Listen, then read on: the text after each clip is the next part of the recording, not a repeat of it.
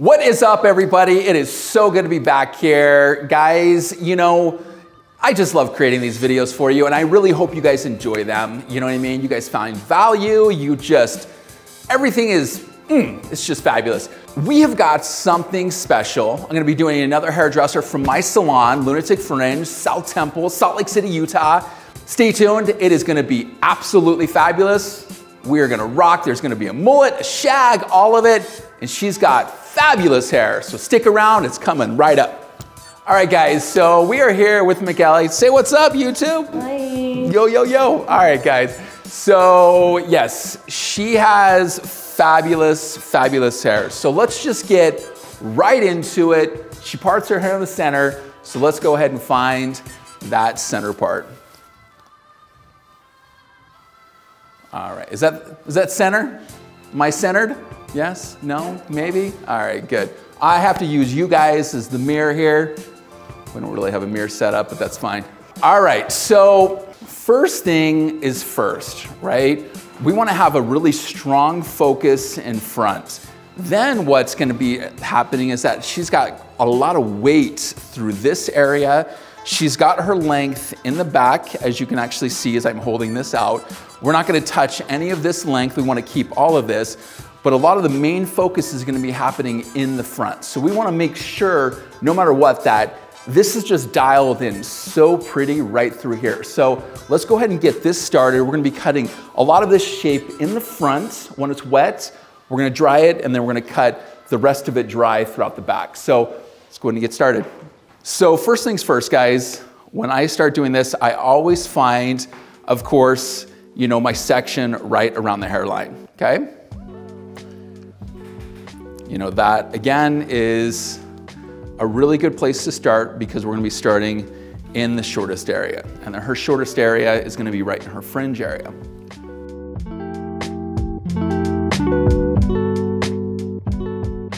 So as you guys can actually see, we've got, you know, almost kind of like this curtainish style happening already. We really want to detail this just a little bit more. So before I start, I really want to kind of look at, see what is happening here with everything.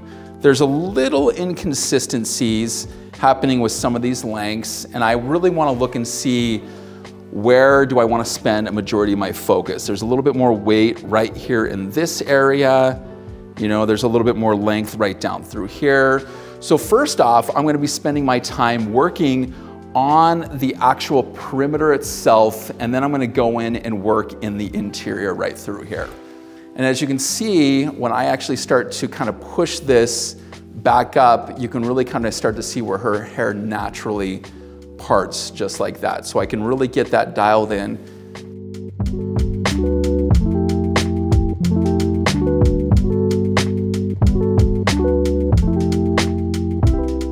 So really starting to take from that fringe length, and I'm really starting to blend a lot of this out. And as you can see, if I was to turn her just like that, you can see how I push that forward, and I'm cutting on the opposite side of my finger so I can really start to emphasize that actual length itself. And again, really just working those end pieces right through there.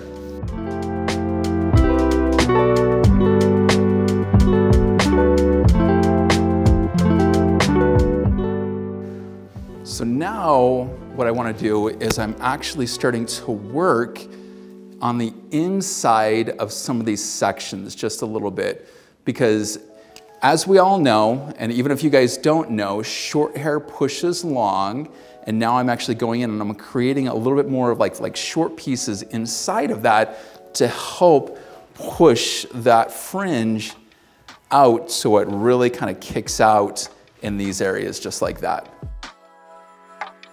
So again, working this bottom perimeter, and then I'm actually taking this up and I'm working on the inside right through here.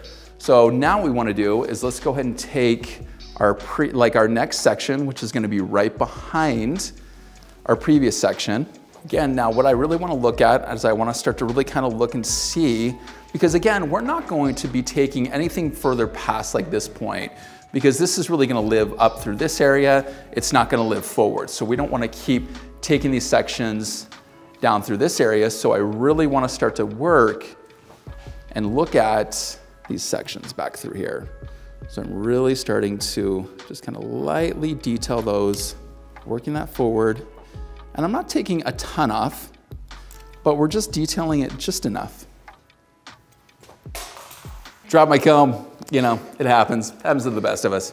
Luckily, these floors are so clean. So, you know, and even if they weren't clean, you know, who doesn't mind a little dirt in their hair? Just kidding, there's no dirt on these floors. They are clean. So again, you know, like one of the things I'm really starting to, because when you're starting to create something like this, you really want to work on the inside of these sections, just like that. Like that is super crucial because that inside movement, guys, is what's really gonna make it to where this haircut lasts a lot longer. Now, because again, like if you're not doing that inside kind of texturizing, that's the difference between a haircut that's gonna be amateur or more professional. And I dropped my comb yet again. Wow, that was actually kind of embarrassing. Don't normally do that, but you know, it is what it is. And as you can see, I'm just almost taking like these kind of like pie sections and just adding just a little bit of movement. You can see it's just a little bit of hair. It's not a ton. All right, guys, so now that we have kind of taken care of the front, we're gonna actually start to dry this, and then we're gonna actually finish cutting everything else. And this area right through here, we're gonna be removing a lot of weight in this area because whether this hair comes forward or it comes back, you still want this movement and this area right here to support the front area, but then also be able to leave a lot of this length down through here. So we're really just gonna be emphasizing very feminine and very sexy mullet, shag. You know, we don't want it to be too masculine. We just want sexy, sexy, sexy. So let's go ahead and get this dry. Let's do that now.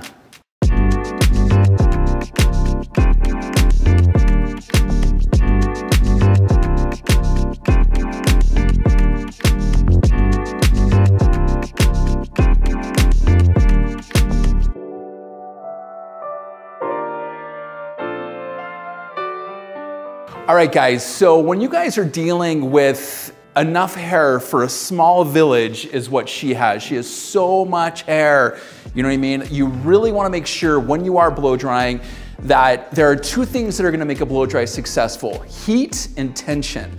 You know, whether or not you're getting your heat from a blow dryer, flat iron, curling iron, and then the amount of tension you have in there. Because again, when we are gonna be going to cut this, you know, dry, I wanna make sure that these ends are really refined so I can really see how the hair is moving, okay? The other thing I wanted you guys is that we actually put her in gray so you guys can start to see a little bit more of this length. I apologize for the black before, you know, knowing that, you know, sometimes it's hard to see that contrast. So let's go ahead and get started, guys. Now, the really cool thing, okay, now is we're really starting to see how great this fringe is starting to look.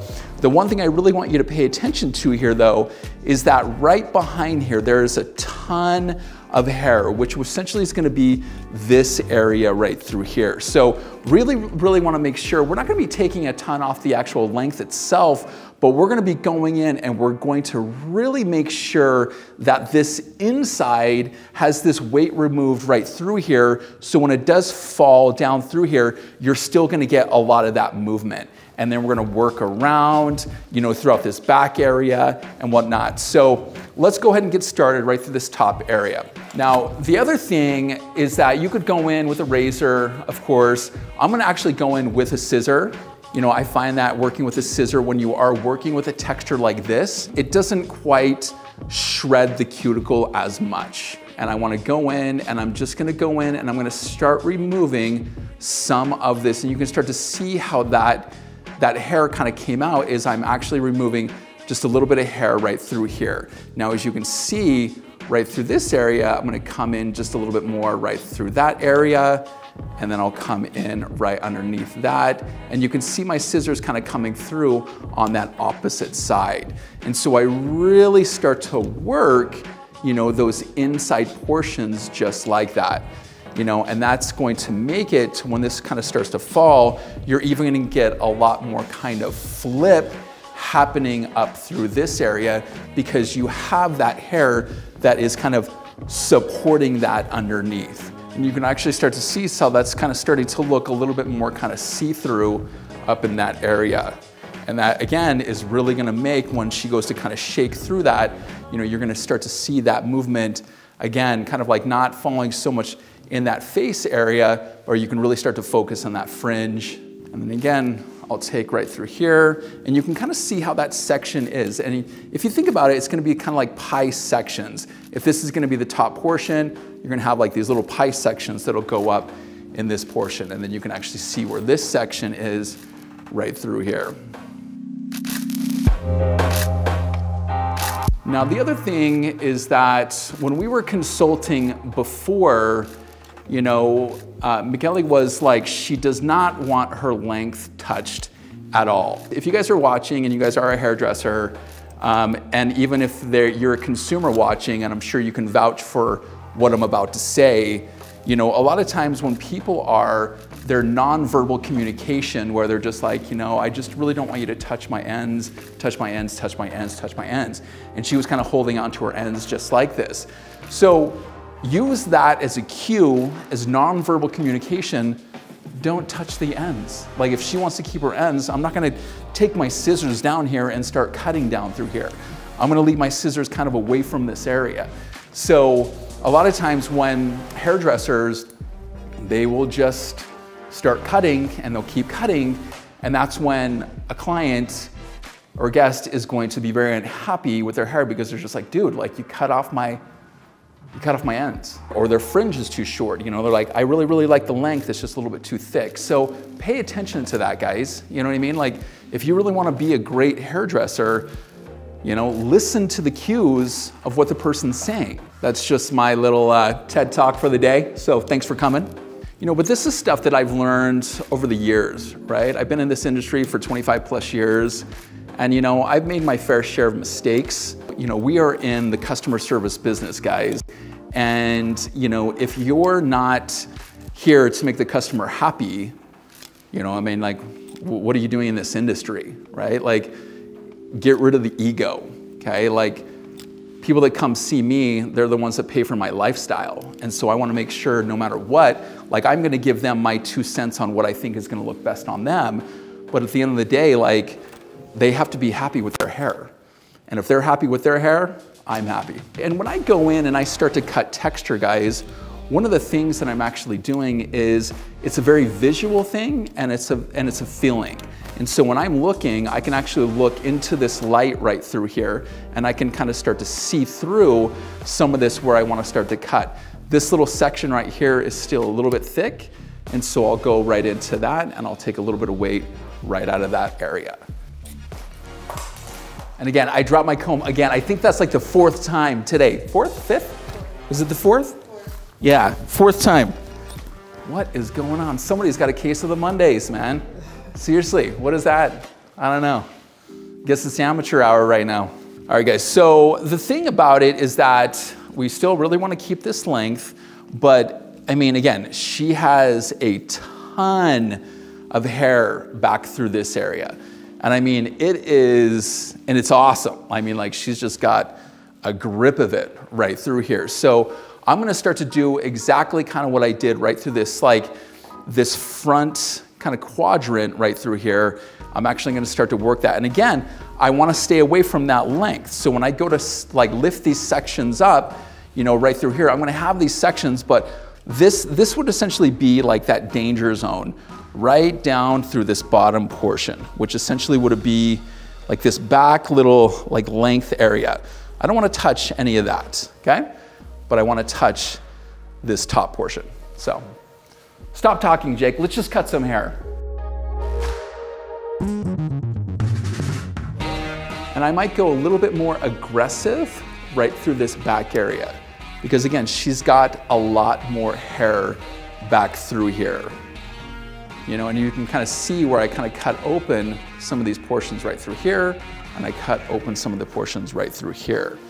Now, cutting open some of those portions are going to allow that pieciness to kind of come through. And I always cut in the direction I want the hair to go. And as you can see, I'm cutting out this way. So I'm actually cutting towards you guys on this camera. Because again, I want that hair to move this way.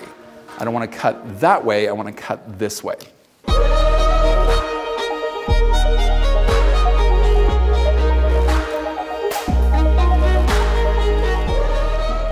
That's 5 times. 5 times. Dude, that is like a record, you know what I mean? Like, again, what is happening? You guys are probably gonna comment, who's this guy? You know, I really want you guys to pay attention, right? Before we actually cut a lot of that movement in there, you could kind of see there was not necessarily a weight line, but your eye was kind of drawn this direction. Now when you start to look at it, you start to look at all those pieces, and now your eye is drawn up and down. And so you can actually look and see kind of like how accentuated like that length actually looks, which it actually looks amazing. So you're essentially now connecting from these short pieces in front to these kind of like long pieces in back. And she does have enough hair to spare to remove, which is a good thing.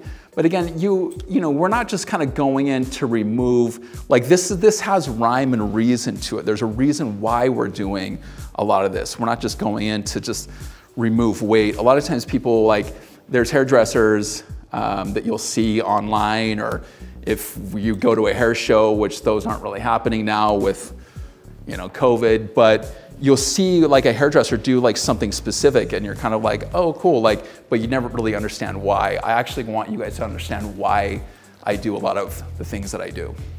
And the other really cool thing too about doing a lot of this is that you start to look at this like back perimeter length, and you can actually kind of see how some of that short hair will help connect some of that back perimeter length.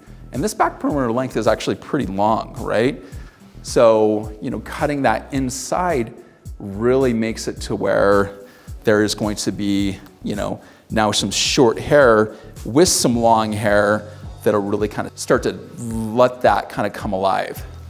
If you guys are liking what's happened, go ahead and give a like, a comment. Let me know what you guys think. And if you want me to cut your hair, you're Salt Lake City, comment. I'd love to cut your hair. I love it. I love it. I love it. I love it. I love it. You know what I mean? Plus, like, she's just pretty, you know, she's such a beautiful girl. So, you know, and this suits her. This suits her look. Like, she rocks it. She wears it so well.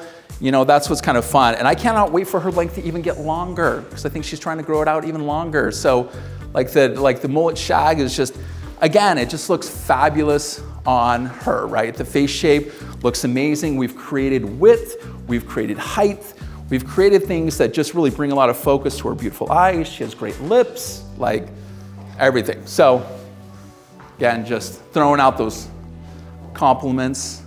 Yes, you look fabulous. You know, it was actually kind of interesting because I've always wanted to cut Migueli's hair. Then she asked me if I would cut her hair, and I was like, oh my gosh, I would absolutely love to cut your hair.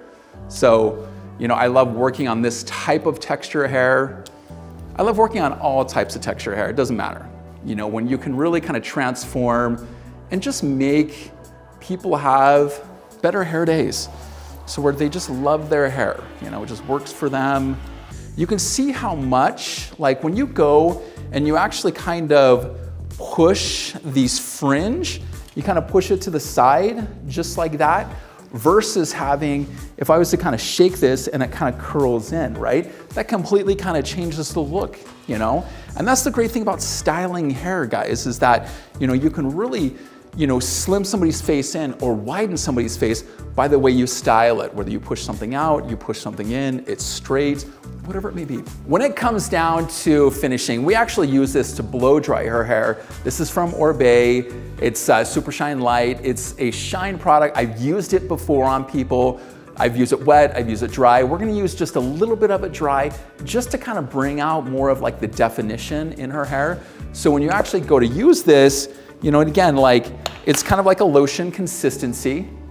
And so when we go in, we're gonna apply this just like so, okay?